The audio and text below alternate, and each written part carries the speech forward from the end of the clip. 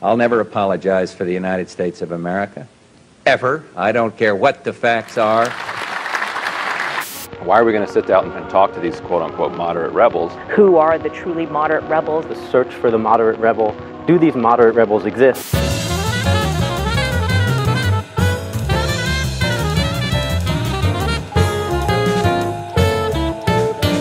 Moderate rebels.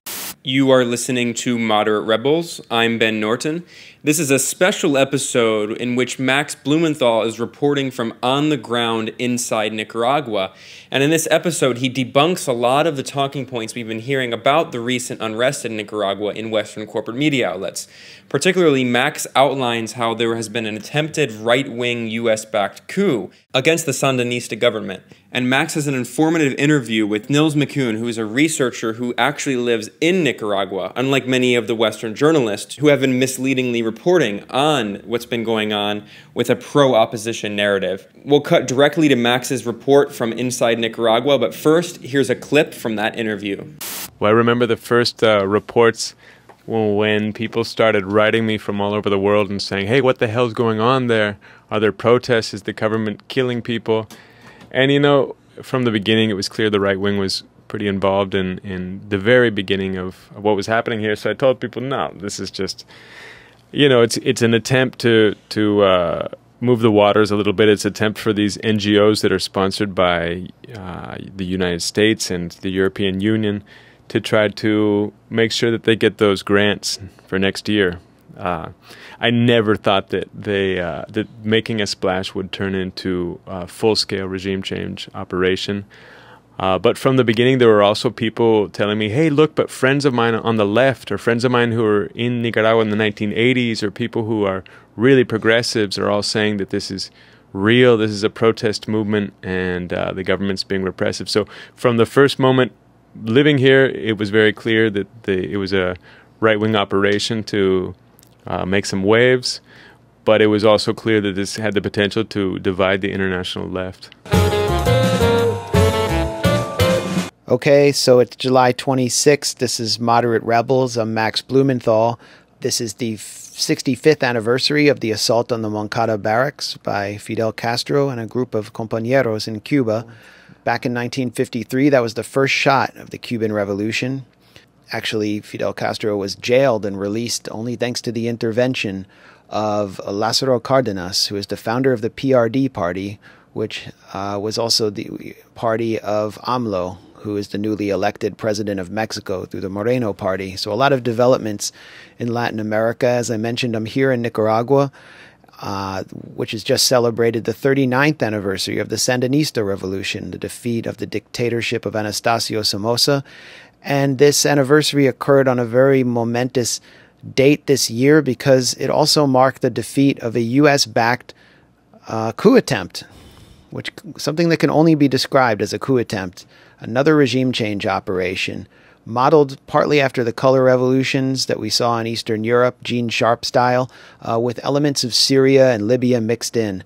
And I'm going to talk about that with my friend Nils McCune, who has been living in Nicaragua for several years and has been working with the rural campesino movement, who lives in Tipitapa, and has lived through a very precarious few months. And I'm also here with Nora McCurdy, who grew up in Nicaragua and may weigh in on this discussion, and who also has a really bad cough. So you might be hearing some of that as well.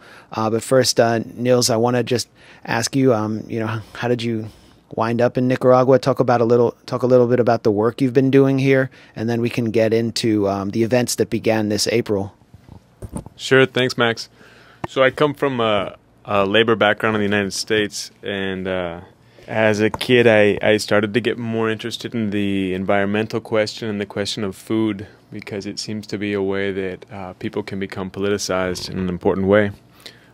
So I guess in my university education, I started working on something called agroecology, which is the idea of how we can feed ourselves as peoples without destroying the planet, without requiring resources from other countries or other places. And that work first led me to do a master's degree in Cuba, which is the country that has the most advances in agroecology in the world based on their special period. and how they've been able to creatively get past the blockade put on them by the United States.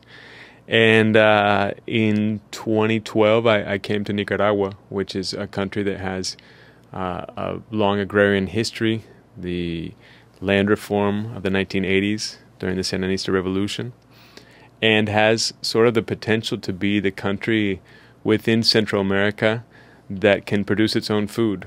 So right now, Nicaragua produces between 80 and 90% of its own food. And the last few years, I've been working at 4 different schools that the Via Campesina has here for social movement youth to learn the technical but also the political aspects of agroecology. Okay, so you were basically in a strategically important location when a coup attempt began, something that was regarded in Western media as an uprising. The New York Times has called it resistance. I think in an article in the magazine edited by former Israeli prison guard Jeffrey Goldberg has referred to it as sort of a moment of democratic potential. This began on April 18th. What did you see? Well, I remember the first reports when people started writing me from all over the world and saying, hey, what the hell's going on there? Are there protests? Is the government killing people? And, you know, it's a small country here. We all kind of know who's who. And from the beginning, it was clear the right wing was pretty involved in the very beginning of what was happening here. So I told people, no, this is just, you know, it's an attempt to move the waters a little bit. It's an attempt for these NGOs that are sponsored by the United States and the European Union to try to make sure that they get those grants for next year. I never thought that that making a splash would turn into a full-scale regime change operation. But from the beginning, there were also people telling me, hey, look, but friends of mine on the left, or friends of mine who are in Nicaragua in the 1980s, or people who are really progressives are all saying that this is real, this is a protest movement, and the government's being repressive. So from the first moment living here, it was very clear that it was a right-wing operation to make some waves, but it was also clear that this had the potential to divide the international left. Well, that division has taken place, and I think we can get into that. Or it's, you know, it's pretty easy for the gulf to widen. You know, we'll talk about that down the line in this discussion. But I mean, what happened on April 18th? A lot of younger Sandinistas refer to a, you know, massive media manipulation. There were events around the public university at Upoli, where it was said that a student had died. The student turned up alive the next day.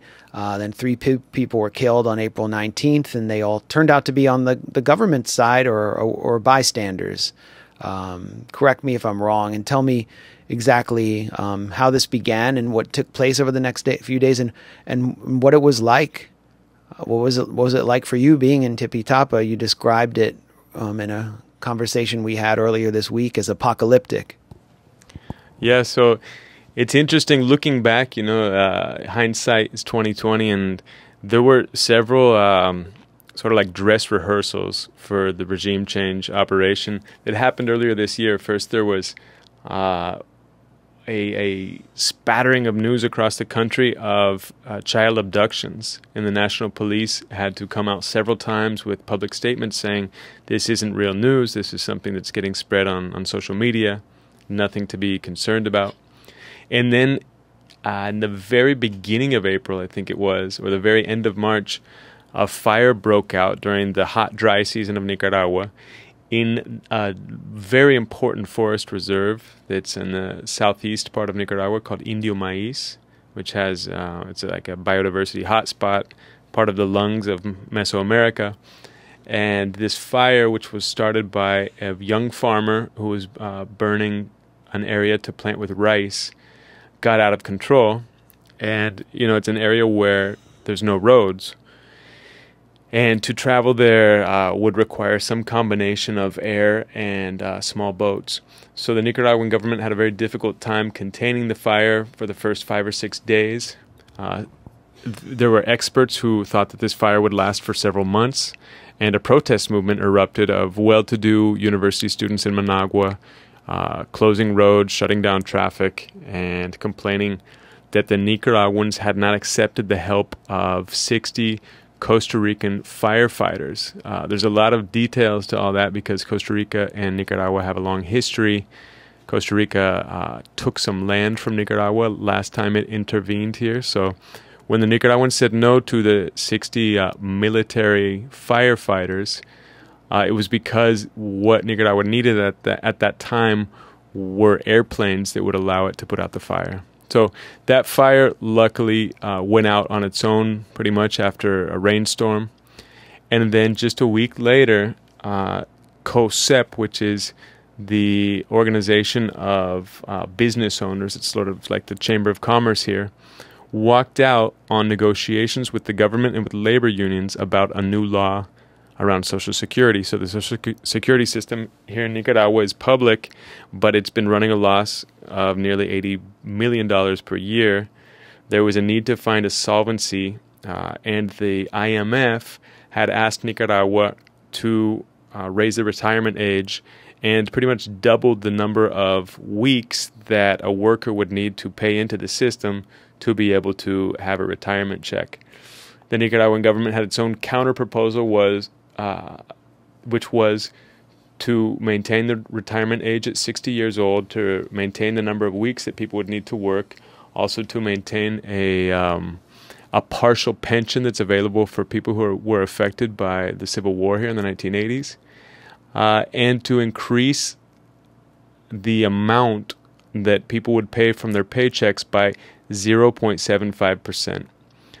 To increase the amount that employers would pay by, I believe it's 2.5%, and to increase the amount that the government would pay from 0 to 0.5%, I believe. So there were these very slight increases all around, but the largest increase on employers. And also the reform would have ended a loophole that allowed high-income individuals to claim a low-income in order to access health benefits. So there's some details to the reform, but what's interesting is that the empresarios here, the Chamber of Commerce, COSEP, called for protests, and the next day there were protests of these same mostly middle-class university students from private universities who had protested the fire. You know, it's very unlikely that they knew what the reform even consisted of at that time, but on April 18th they did protest. What happened next is really incredible, Max, because we started getting hit up on our cell phones, on WhatsApp accounts and Facebook, by all kinds of frantic messages that night and all day the next day, talking about repression, talking about a student being killed, and on Facebook, paid advertisements and sponsored content that called people to rise up in arms against the police. Let me see if I can play one of those right now. Muchachos, escúchenme todo. Mi nombre es Bruce Steven, repito, mi nombre es Bruce Steven. Estamos encerrados en el edificio de la Poli. Estamos encerrados, necesitamos ayuda. Nos tiene la juventud sandinista, los antimotines nos están tirando disparos. Estamos nerviosos, todos estamos nerviosos. Si pueden escuchar detonaciones, estamos encerrados en el edificio de la Poli.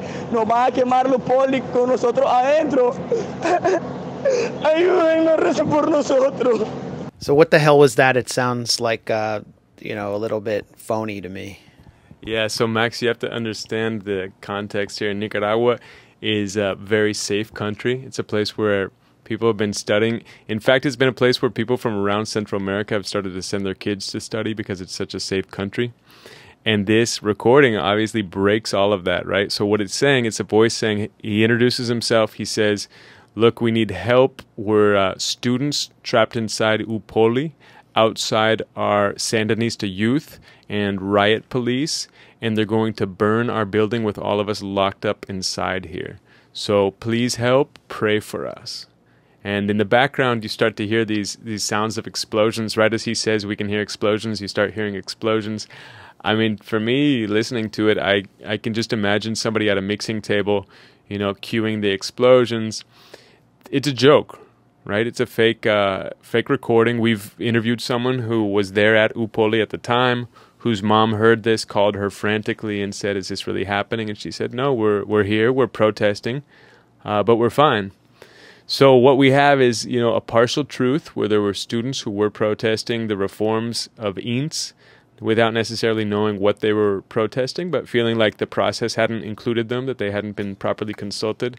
But then that gets mixed in with this fake news saying that there's a police massacre of students, which for anyone who has a conscience is a very, very hard thing. No one could accept that, right, in this country. So that's this was the 19th of April, right? And that night there are conflicts in several cities of Nicaragua as people start to throw stones at police and attack the INS buildings and try to burn them with Molotov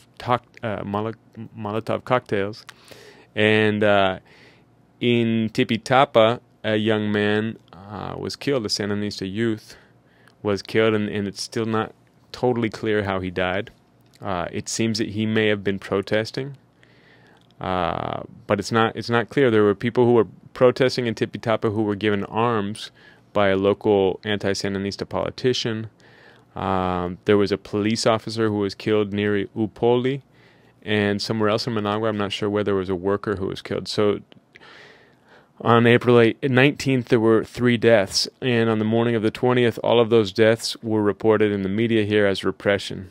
So the 20th and the 21st were days of full-scale riots across Nicaragua, and young people having confrontations with police, and also young people protesting for peace. So it was interesting. The Sandinistas rallied more people. Each of those days, there were more people rallying in support of the INS reforms and in support of peace than there were against the INS reforms and looking to burn alcaldías and burn down public buildings.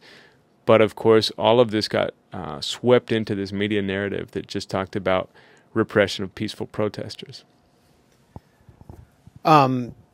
Next, you had, well, first of all, let's put the Upoli occupation in context. This became a base of operations for the opposition. And this is a public university, one of the 2 main public universities in Managua that really serve the poor and working class, people from all around, young people from all around Nicaragua, all the way to Bluefields, Leon, wherever. And they were not able to go to school, and their schools were being trashed. Who was at Upoli? Who was in the building? I got to meet Veronica Gutierrez and Leonel Morales, who were 2 students who Leonel opened the door for the quote-unquote students who came into Upoli. He was the student union leader. He's now in the hospital, and we can talk about him later. Basically, he was nearly killed and thrown in a ditch for turning against the opposition. But who was in Upoli? And who is Felix Maradiaga? What was he doing there? This is a really key figure in the whole story. And what was going on the 3rd floor of Upoli? I think you can kind of tell the whole story of this coup attempt if you start from there. Sure. So the thing to remember here is that each day that passes, the government is sort of trying to figure out what the hell is going on and respond to whatever happened the day before. And meanwhile, there's a very elaborate plan for each day. So what happened with Upoli is that there was fake news of a student death on April 18th. People started receiving that news in the evening time. People are talking about it, concerned about it. Students want to show their solidarity. So April 19th, the students of Upoli decide that they're going to have a march. They tell Leonel, who's their president, look, isn't the student union going to support us? So he marches with the students, and as the student union, there's a march really to sort of clear up the question of the student who was reported to be killed. After that march ended, there was a whole other group of people who arrived outside of Upoli and started getting in a conflict with police officers, who started throwing rocks at cops, who started trying to create a battle sort of a situation. So because the police used tear gas that day, and people were being affected by the tear gas, Leonel opened up the gates of the university to allow people who were fighting against the police to enter into the university. Nicaragua has a law of university autonomy, so that means that the police officers are not allowed to enter the university unless they have the permission of the chancellor. So the protesters sort of took refuge in the university. The police stayed outside. And so this mix of students and non-students are in the university for several days. And as Veronica and Leonel told us, each day the operation started to take form. So immediately, rather than, I guess, neighbors who were feeling solidarity and bringing a plate of food, they were getting truckloads of food. They were getting truckloads of clothing so that they wouldn't have to leave the university. They were getting lots of money. They were starting to get morteros. So morteros are mortar launchers. It's a traditional sort of homemade weapon here that, shoots off a ball of gunpowder, which is not a very effective weapon for killing somebody, but it'll sure make people keep their distance, because it can kill somebody, but it can, destroy your face or break a rib. So these sort of makeshift weapons started showing up. Truckloads of rocks started showing up. Very large amounts of money started showing up.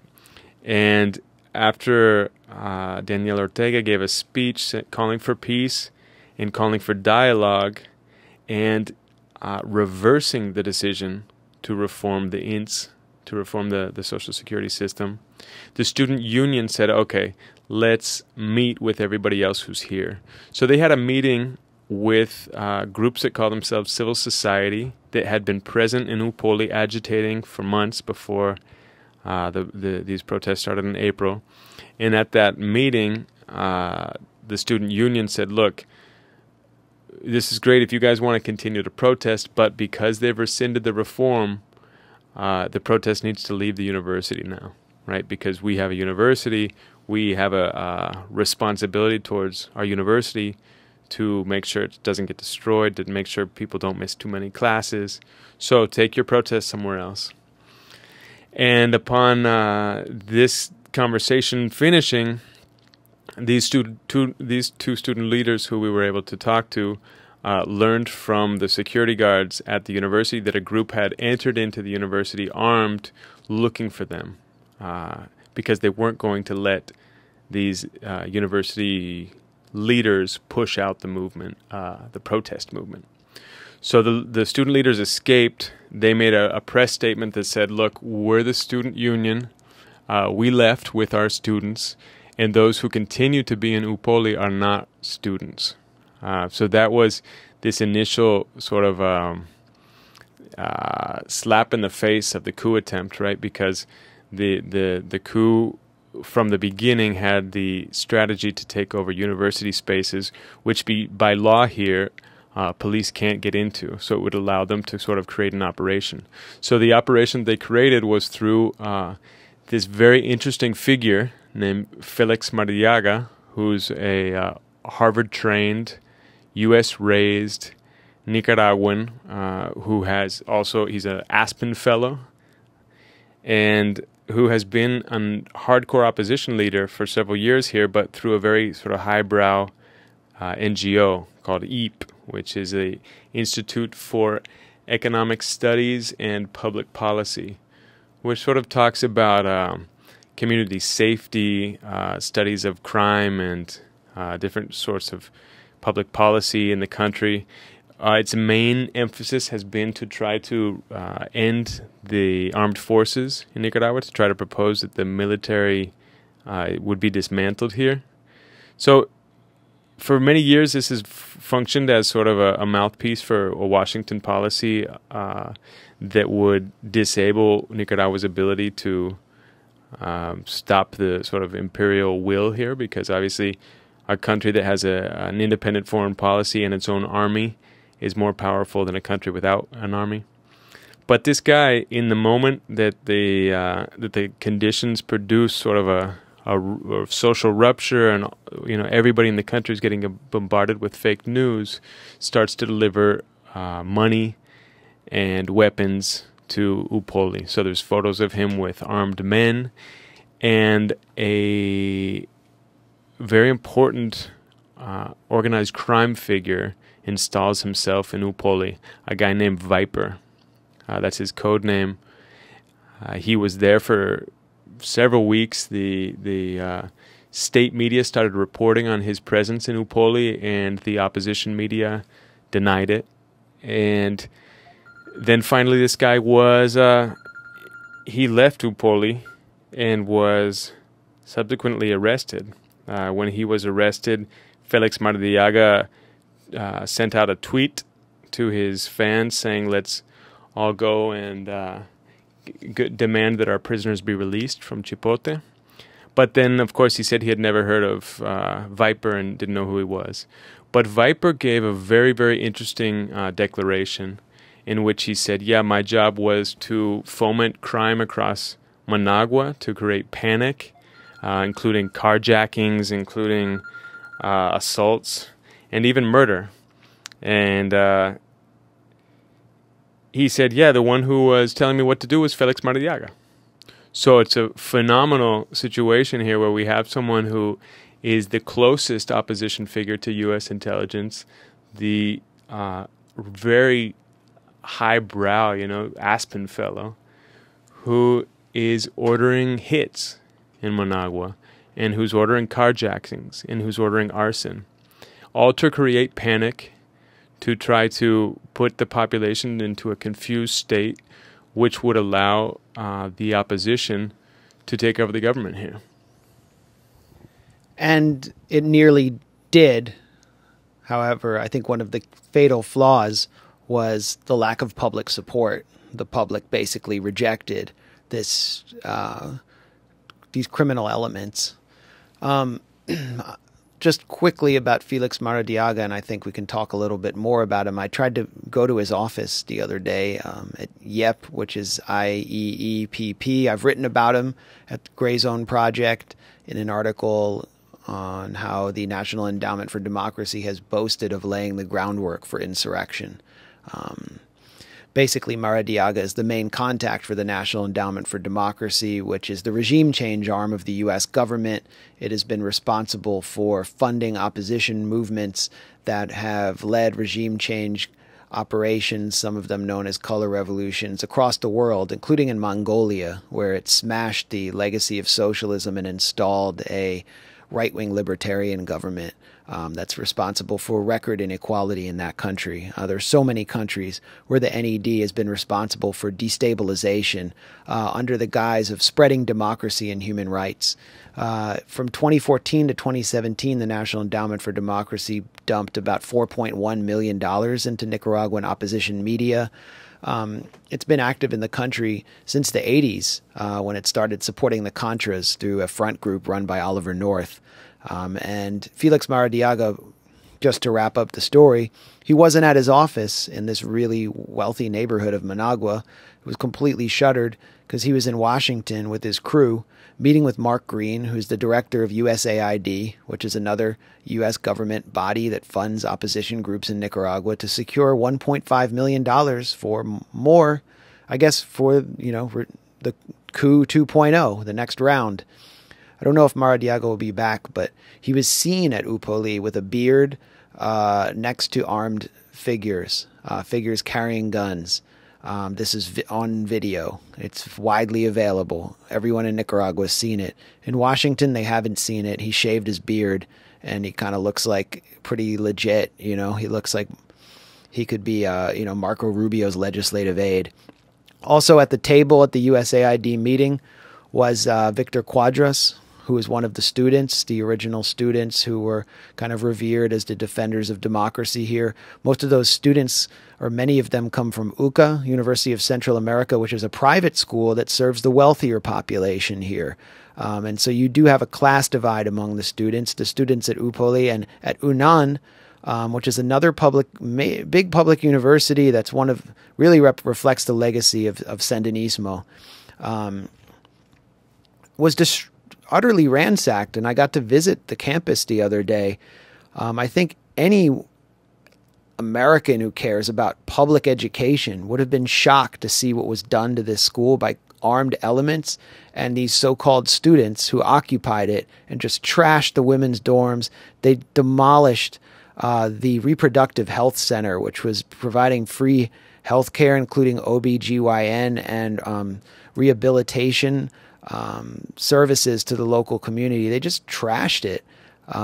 They burned the child care center, which served 300 children who were the children of the staff. And that was because that was the base of operations for the armed elements. And I was easily able to find homemade grenades just lying around there. And 2 students were on hand to really emphasize their resentment of these more privileged students and the criminal gangs who protected them, who destroyed their school, and it prevented them from going back to class for at least 6 months. And it's not just them. You know, you have students from other parts of the country who relied on UNAN in order to get internet, which they don't have at home. And it's something, you know, I've been noticing when I talk to working people here. You know, you talk to anyone who drives a taxi or sells food in the street or anything, or who runs a shop, and they say, you know, I couldn't afford to go on strike. I have to work. The people who can afford to not work for a while, the upper class, the upper middle class, to the extent that it exists, they're the ones who could afford to do so. And those are the students who could study at home because they have wireless connections. The other students couldn't. So, you know, I mean, you can definitely speak to that, speak to the class divide, but let's also talk about the role of the Catholic Church here, because the Catholic Church was supposed to serve. First of all, a national dialogue was called by President Daniel Ortega, where the students, Lester Aleman, another one of these students who appears to have been, you know, involved in National Endowment for Democracy training courses. They've trained over 5,000 young people here, according to one of the trainees I met. They made the call for regime change in the national dialogue in one of the first sessions. They said the only way we're going to stop these protests is if you leave, Mr. President. The Catholic Church was supposed to be mediating these. They're supposed to be a force for peace, for de-escalation. But instead, we saw the Catholic Church at violent roadblocks with priests egging on armed elements.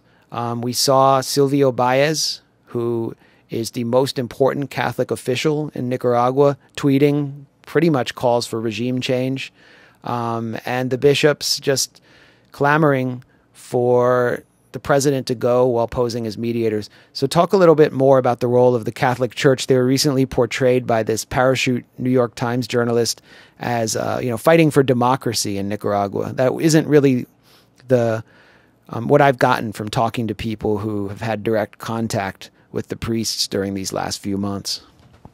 Yeah, I think what's interesting about a coup that's not a direct military coup is that it depends on manipulation and it depends on lies. And so what we saw here was a very polished opposition that would show up in the national dialogue, which was called for by the president, who also invited the Catholic hierarchy to mediate the dialogue.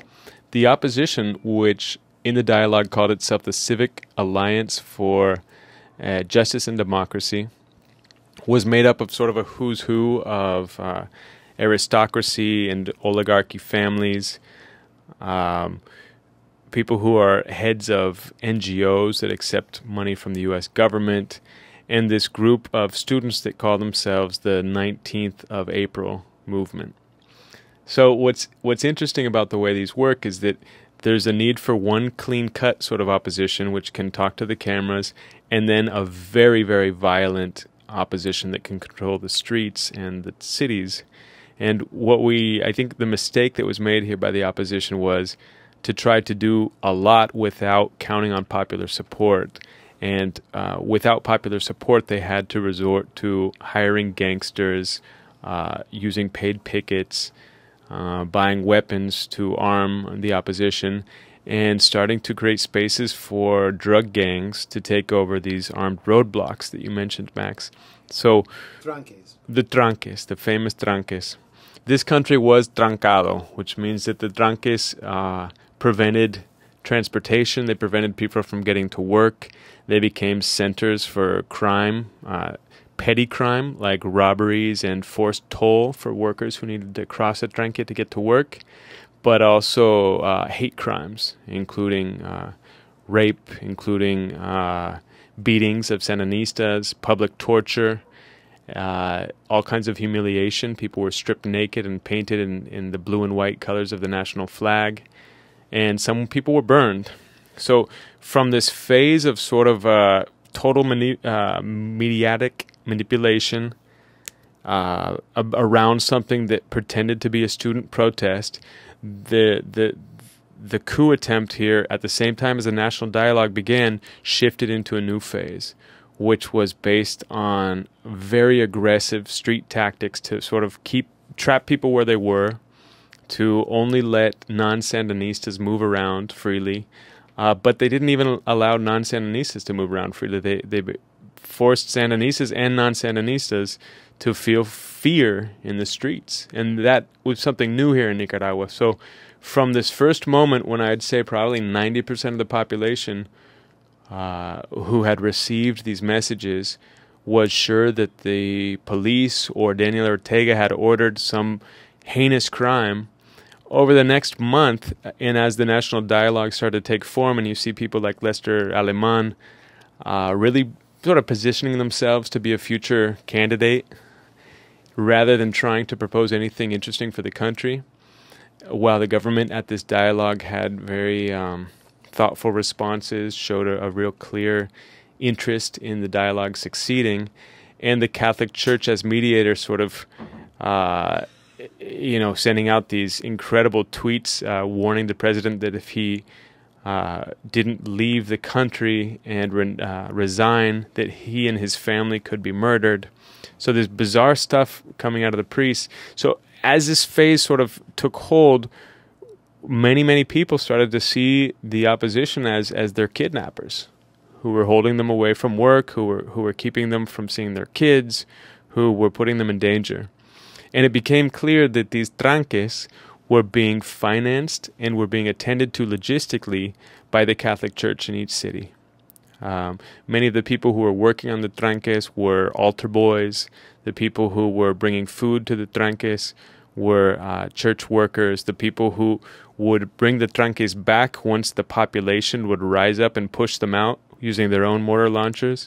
The priests would come back and lead the march of tranquistas, the roadblock criminals, to take their role, again, closing off traffic. So we saw all of these things, and a population that really, for a week or two, was convinced that the government had committed these heinous crimes, started to see that they were dealing with a very manipulative opposition, with a two-faced church, with a private industry which had betrayed its very beneficial relationship with the government, and student movement which really wasn't made up of students.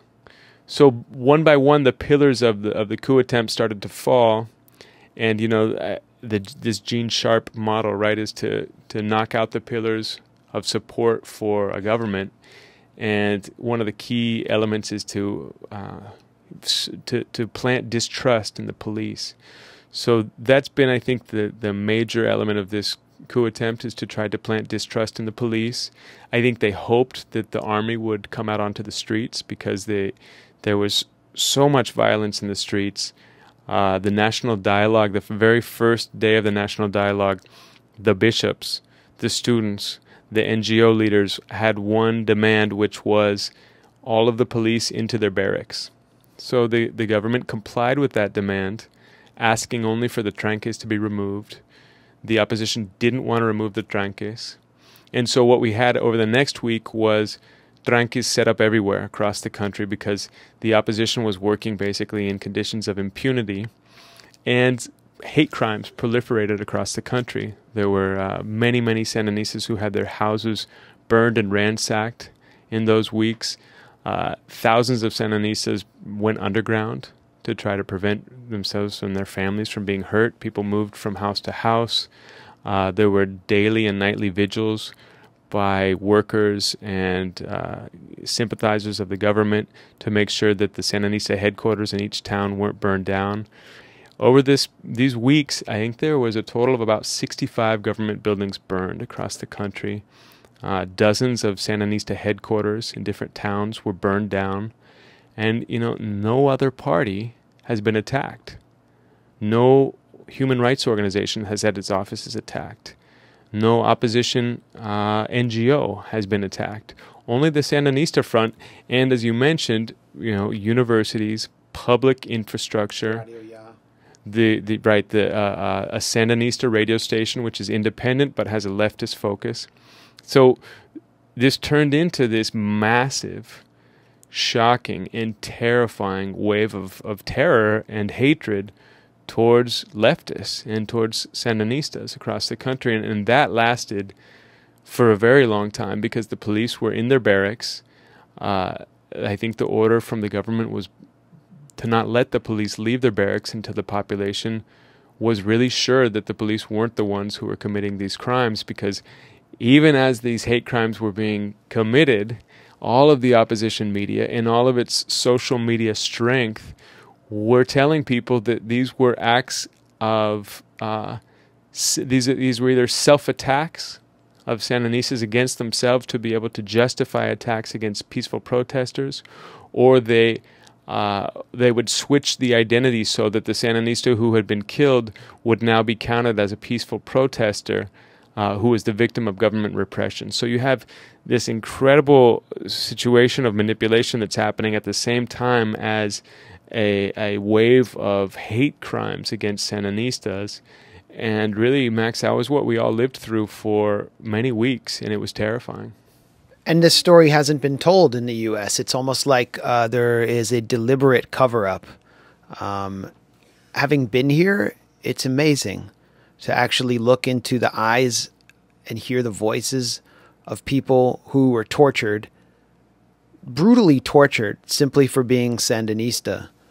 I arranged to meet some of them.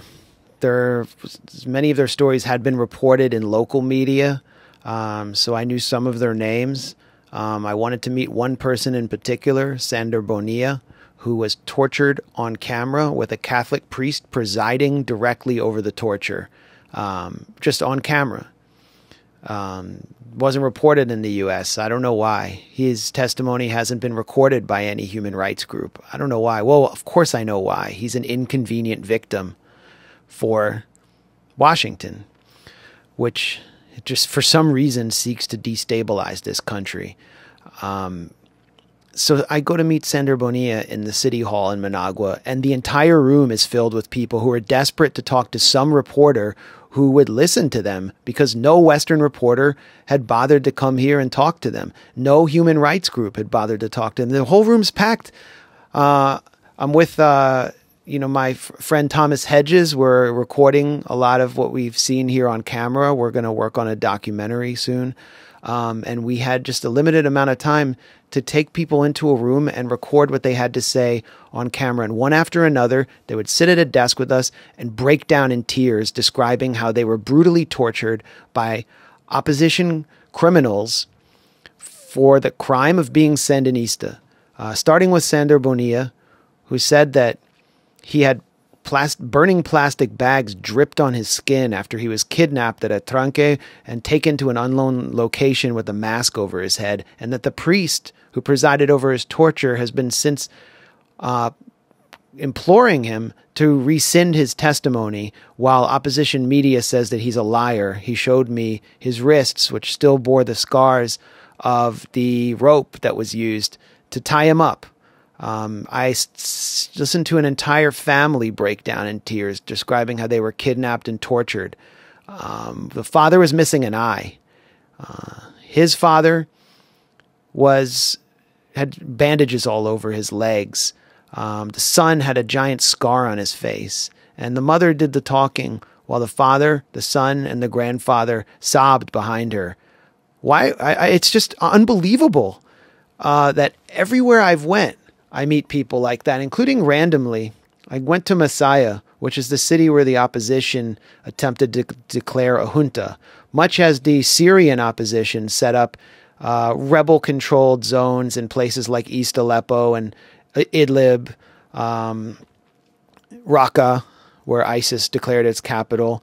And, East Aleppo's occupation by Gulf-funded rebels started with a version of the tranque. They started setting up roadblocks and boxing the area in, keeping everyone out so they could develop their own narrative, which was repeated faithfully by Western reporters. That's what the opposition attempted to do in Masaya, which is a city about 35 minutes from Managua, a city of 80,000.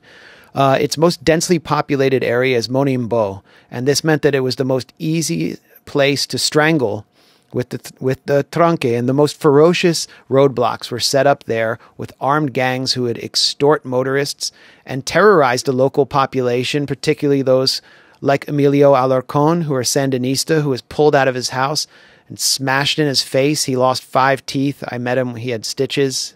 He was better, but he showed me photographs of his face, and it looked like like a Stromboli.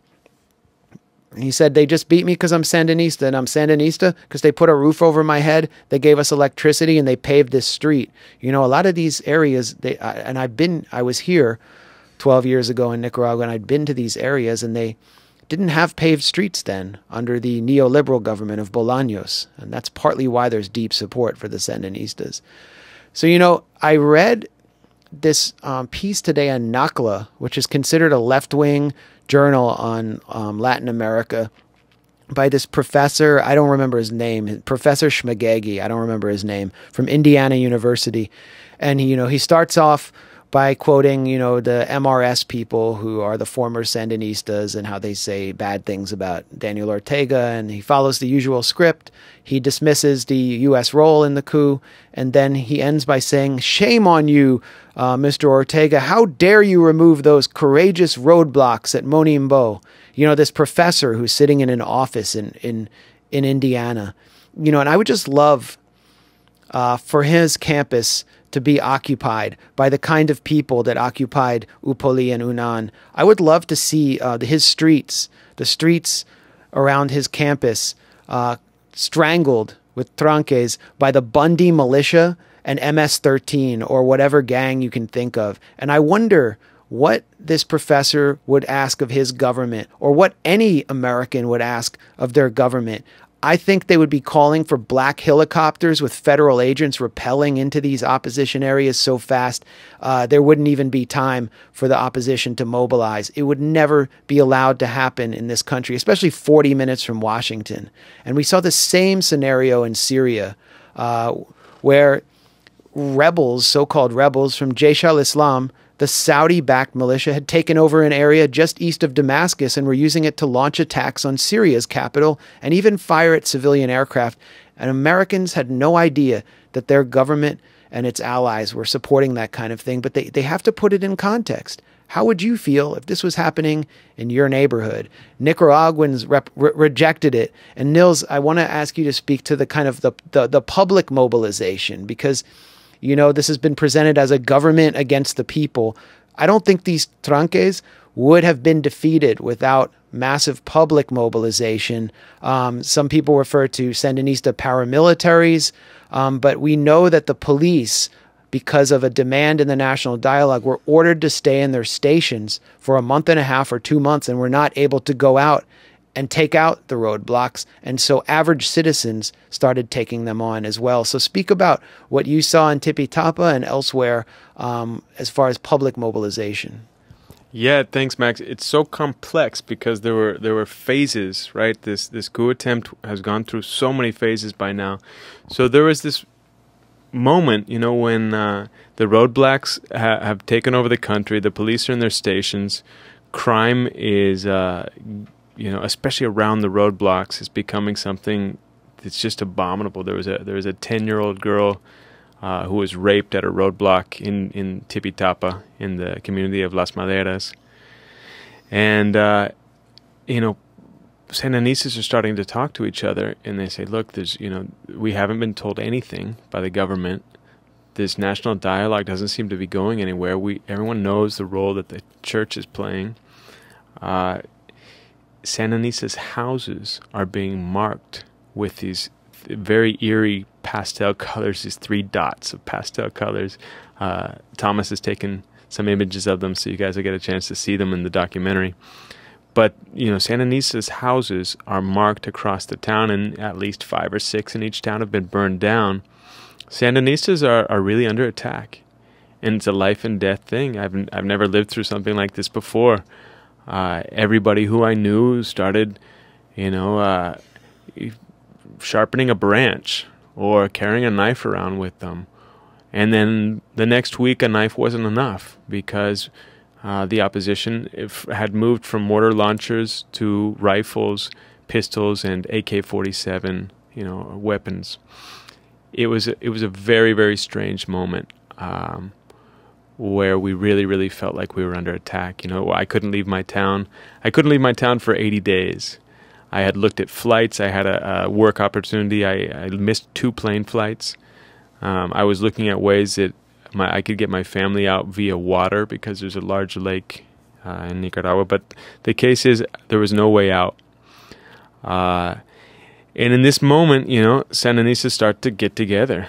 People were talking and they were doing these nightly vigils around some of the key spaces in each city to make sure that the opposition wasn't able to just destroy the entire public infrastructure, because really the idea is not just to take out one government and put in another, it's to prevent Nicaragua from ever having a strong state again. So in this context, people organized. There were cases, before the roadblocks became so armed, in which women organized and pushed out a roadblock, merchants organized, people who sell at the local farmers market organized, and they pushed out roadblocks. But the roadblocks came back, and they came back with heavier weapons. Many of these weapons were provided by opposition leader Chica Ramirez or Medardo Mairena, who are 2 leaders of what they call a peasant movement, which really is an anti-Sandinista movement. That's all it is. But they do use paid pickets, and they do have good access to weapons. So the roadblocks became even more armed. It became something where, it was unclear what we could do. The waiting game just lasted forever, but eventually the roadblocks started having to pay less to the people who were running them. So first they were paying 500 cordobas a day, which is about twice what people normally earn here. 2.5 times what people normally earn here. Then they were getting paid 300 cordobas a day, which is still a great salary here. Then they were being offered 100 cordobas a day, but, of course, all the alcohol they could drink, all the marijuana they could smoke, all the food they could eat. But as the money started to go down, the roadblocks started to get in fights with one another, and they were getting in armed fights with one another. It was turning into just sort of ridiculous. There wasn't really a political purpose to it. There's very few people who have been involved in roadblocks who have any proposal whatsoever for the country. Most of them are just paid pickets. So the population, over this period of time has become increasingly organized, increasingly armed. And as they start to harass the roadblocks, they started covering their faces because as I haven't had a chance to describe to you, but Sandinistas have been all over the country. Have had their photos published on right-wing websites, have had their names published on right-wing websites. There's been lists published of businesses that should be burned down for not supporting the strike of the opposition. They've, in many cases, they show somebody's picture and the next day the person's attacked. So under this incredible sense of threat and violence, and it was a real risk all the time. Every time my wife left the home, it was like it's like living under war, it's a sense. And during the 80s, the Contra never invaded the cities. They never really took a major city, but all of a sudden this violence is happening in all of our cities. So under those conditions, with the police in the barracks, many people figured out a way to get armed. To protect themselves. Many people built up the walls around their house. Other people moved into friends' houses. So there's been this monumental process of self-organizing. I don't think it's been a violent process. It's been a process of getting organized and recognizing the conditions under which we're living, which is that if the people don't do anything about it, this government's going to fall. And if it falls, all of us could be targets. And so, I haven't seen what the famous pro-government paramilitaries, there is a situation in which there are civilians who cover their faces when they're doing vigils around city centers. And there's also police that cover their faces when they're pushing out the roadblocks. So at a certain point here, Max, probably the first major offensive of the government, counteroffensive of the government, was on June 19th, exactly 2 months after the beginning of the protests, when they liberated all the routes, all the highways to get into Masaya and got to the beleaguered police station, which had been there for 60 days under siege by anti-government gangs. Then after that, slowly across the country, police started taking out these roadblocks. And, outside of the country, this is all presented as total repression against nonviolent protesters. Inside the country, the police are heroes because they're the ones who have been dying to enable Nicaraguans to return to peace. Yeah, so the death toll is something like 380 or 430 or something around there, around 400. And you know how I know that there was a regime change operation afoot? And when I say a regime change operation, I mean an attack not just on a government, but on the nation state. And, a plan to reduce a country to a failed state like Libya, is that Ken Roth surfaced after the Nicaraguan government had essentially won and removed the roadblocks, allowing the economy, which had bled $500 million, to start functioning again, allowing citizens to start moving around. Ken Roth, the dictator of Human Rights Watch, who's been in the same position for 25 years, catering to a small cadre of billionaires and elite foundations with almost no constituency base, blamed the government for every single death, meaning that 0 Sandinistas died, according to Ken Roth. Mike Pence has basically said the same thing. We met Enrique Hendricks, who carried out a forensic study of the death counts, which have been tabulated by ANE de PDH, which is the main human rights group here that used to be funded by the U.S., was founded in Miami. And it's where the, U.S. Congress gets all its statistics from. And even this opposition human rights group, when he went person by person, he found that, this researcher, Enrique Hendricks, found that about 60 people had died who were government supporters, Sandinistas, and about the same amount died who were involved in not just the protest, but were involved in armed activity to overthrow the government, who may have been actually shooting at police or citizens. The rest of the people, there were duplicate deaths, there were bystanders, there were people who died in accidents during that period. And so the death toll has been totally manipulated, as it was in Venezuela, where the majority of people who died in the garimbas, recent ones, were on the opposition side. People have been burned on the government side. Basically, the whole information, all of the information that we are getting outside of Nicaragua is slanted towards one side. And there's a push to sanction this government now in the U.S. Congress, led by Ileana Ros-Lehtinen, part of the Hydra of Ted Cruz, Marco Rubio, and Ros-Lehtinen, who are kind of Cuban-American right-wing exiles. And they want to start attacking Nicaragua's economy. Nicaragua's economy has been making a lot of achievements these past few years. I think we've been looking at 5% growth each year. I mentioned that I'd been here before Ortega was elected, and the country has been transformed in many ways. Managua has certainly been transformed. Just visiting the city center and seeing the Salvador Allende port, where public space has been created for families, and food in really nice restaurants is subsidized.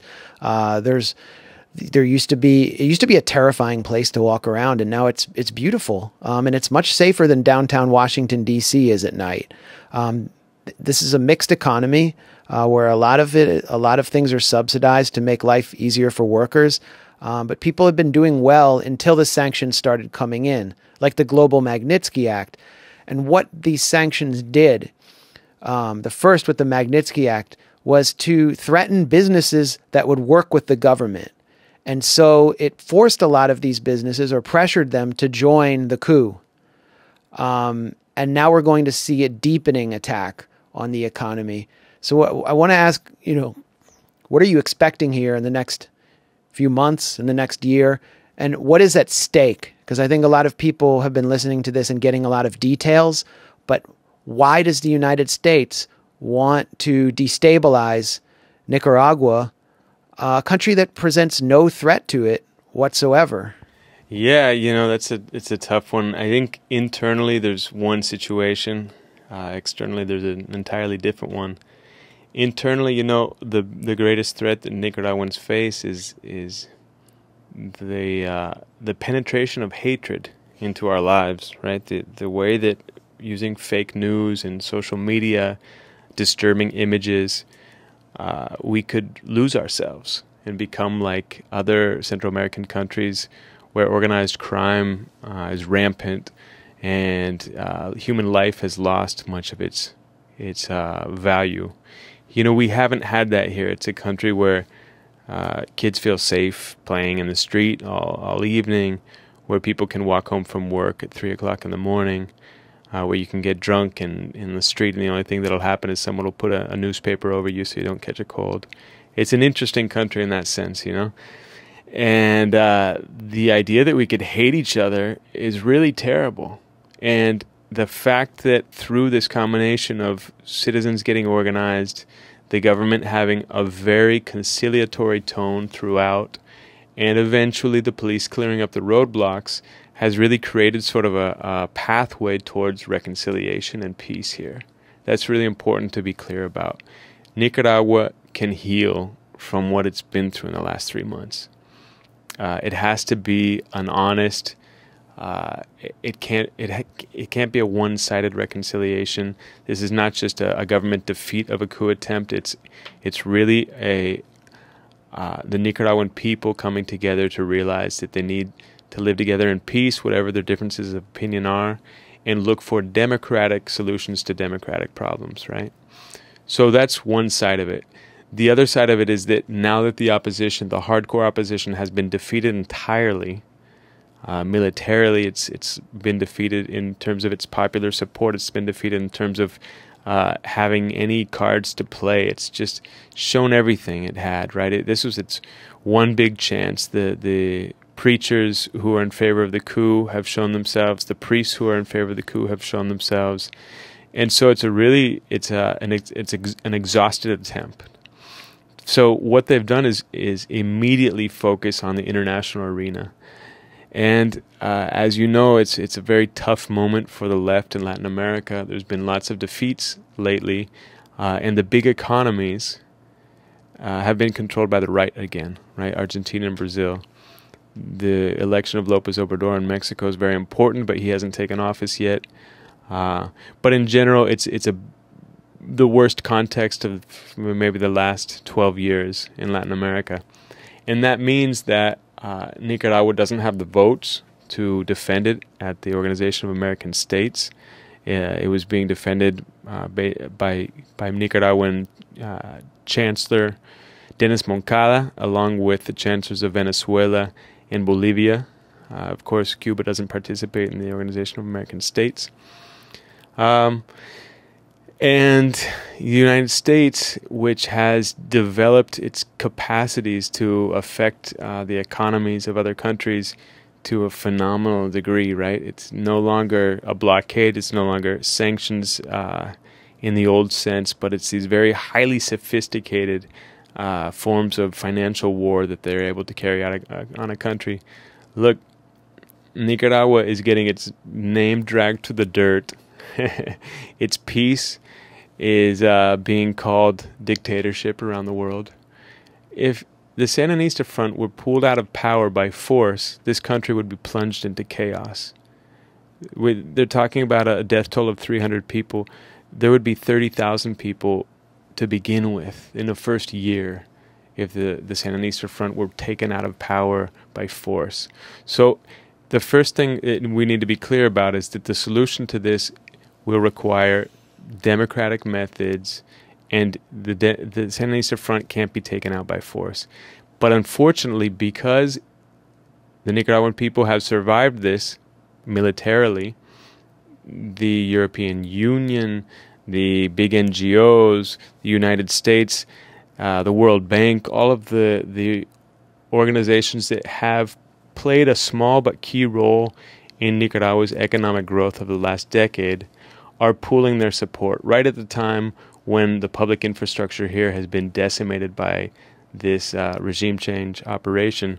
So it's a very dismal outlook right now. The long-term outlook, I'd say, is that the Sandinista front's stronger than before, so politically there could be some stability that comes out of this, we hope. But economically, it's going to be very, very difficult for Nicaragua to rebuild without having access to credit, without having access to loans, and having the continued sort of psychological war against potential investors in this country. I want to ask you about one of the groups that has been sending people around the world to clamor for, and not explicitly, but to implicitly clamor for this economic attack on Nicaragua under left-wing guise, under the guise of Sandinismo. I'm referring to the MRS, the Movement for the Renovation of the Sandinistas. They're a party that has participated in Nicaraguan politics and typically polls around like 2%. I was here when they were at their height in the 2007 election, where they got something like 12% or 9%? 6%. Okay, I was a little bit favorable to them. I doubled it. They got 6%. So that was their high point. But they poll really well among the Western intelligentsia and the NGO world. They poll really well among like the Open Society Institute and USAID, and they head up many of the foundations, these MRS figures. And they have played a really important role in dividing the Western left on the question of Nicaragua right now, and painting Daniel Ortega not only as a dictator, but as a figure with very little popular support.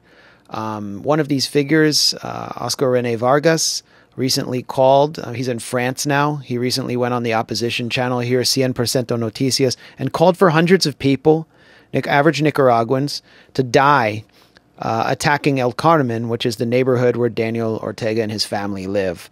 And he said, so what? Hundreds of people will die, but that's what will produce the change we want to see.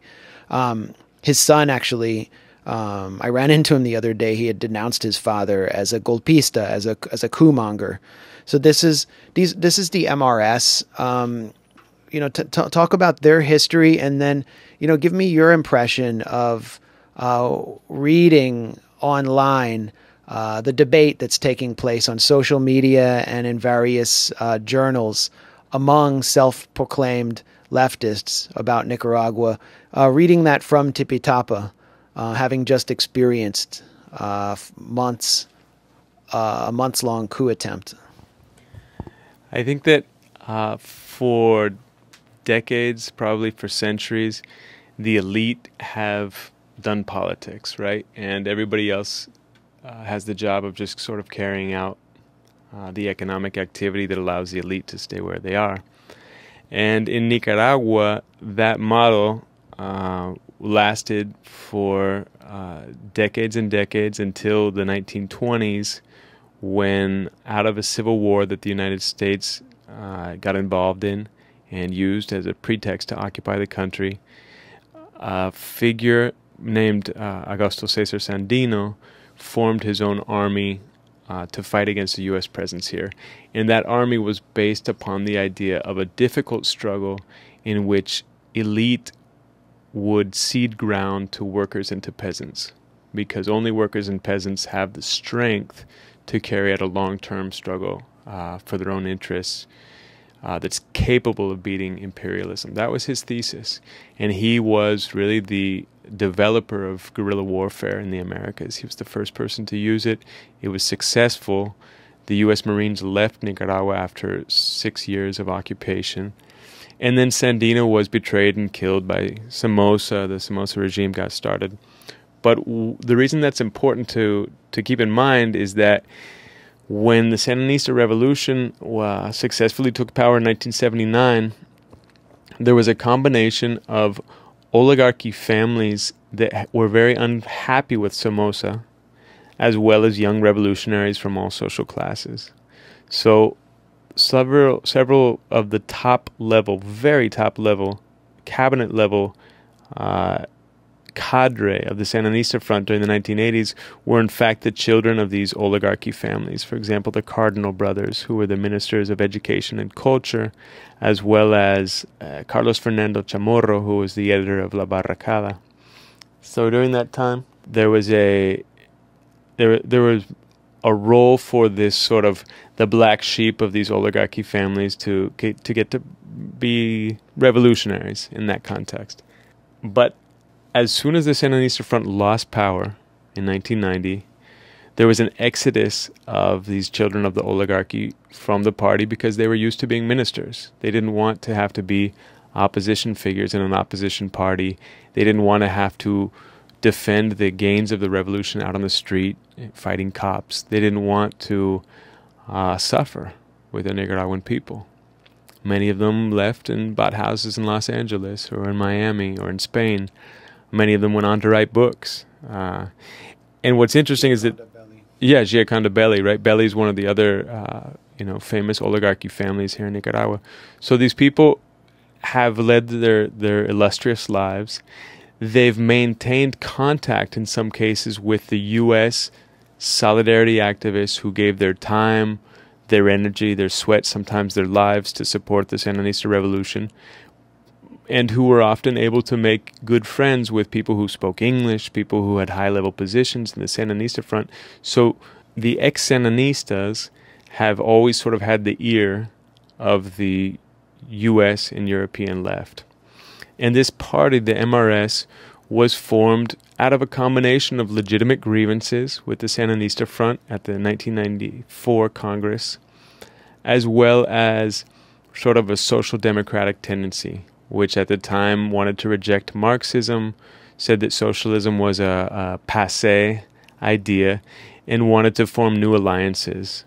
So once that party was formed, they sort of started to create their own idea for what they could do. They never had popular support. They never did neighborhood organizing like the Sandinista front had, and they never went out to defend the gains of the revolution. So as soon as they went into an election, they were able to garner only this classic 2%. Meanwhile, the Sandinista front, with all of its heirs, stuck with the large majority of the people, suffered with the large majority of the people, and has never had less than 35% support here. So that's really a key to start to understand these two political forces that sort of claim the Sandino tradition. There's a little bit more to it. There's a figure named Monica Bolderano, who has sort of an ultra-left analysis. So we have the MRS, which is a social democratic analysis, which is it's the MRS movement for Sandinista renovation. And then there's an ultra-left MRS, which is the movement for the rescue of Sandinismo. In both cases, they're the intellectual left-sounding arm of reactionary politics in Nicaragua, which have continually tried to destroy the Sandinista front and destroy historical memory of struggle to enable the elite to turn Nicaragua into a copy of several other countries where the left has never been able to successfully take power and run a country. The secret here, what makes Nicaragua different, is that there's a historical memory of defeating the Somoza regime and defeating the elite and building a popular basis for a nation. And that memory is what allows Nicaraguans to face imperialism. It's a constant source of strength, and that's what they're going after. So that's my take on the MRS. They're very strong outside of the country. They're very weak within the country. There's not one MRS member in Tipitapa because it's a very working class city. I would doubt that there's any working class MRS members in all of Nicaragua. They do hold enormous sway over the NGO sector, and they are who has been the most agile in receiving foreign support in this country. Well, it looks like for now the right wing and the Sandinistas and the NGO left have failed in Nicaragua. We'll see what happens over the coming months as they come back for more. They've left behind a trail of chaos, and I think you are living through that right now. You've asked me to keep this interview short. We went over an hour because you have to drive home at night and it's not safe getting back from Managua to Tipitapa. That wasn't the case before April when this chaos began to unfold. So I'll let you get on the road, Nils McCune, but that was an incredible discussion. I learned a lot, and I hope everyone else did. This is Moderate Rebels. I'm Max Blumenthal in Managua, Nicaragua. I got a flight back tonight, and I'll be producing several articles and a documentary in the coming days and months, so look out for that. And you can support this show at patreon.com/moderaterebels. Thanks again for listening.